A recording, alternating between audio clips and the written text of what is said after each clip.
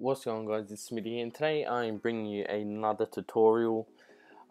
This is a custom paintbrush tutorial, so you can just do whatever you want under the paintbrush settings. As you can see with me, I've got my own personal logo, which is much easier for me to just grab when I'm designing.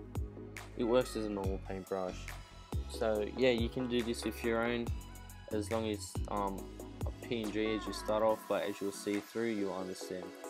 The example I'll be using is saw sniping logo. So you click on images, you want to click here, no PNGs.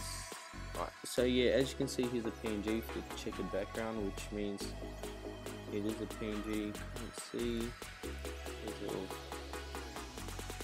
color. So you specify it, bring it down, have it there. So then once you've got this, a PNG with its logo you want, you just want to go to edit, define brush preset, name it, I'm going to saw sniping logo. So once I've got that saved, I'm going to make a new layer, get rid of that, go paintbrush. Then you've got like a block style if you want.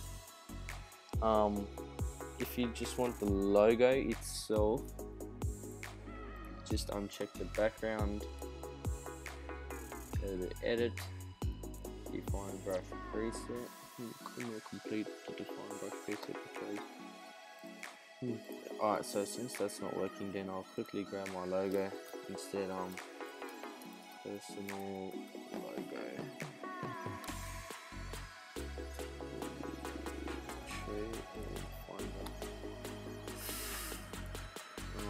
Designing PhotoShop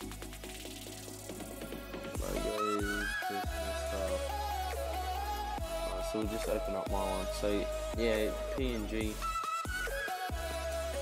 and you want to make that as a logo itself. So once you've got that, you don't need that. You want to go to edit, define brush preset.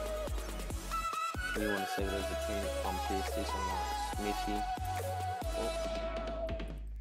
Smitty logo.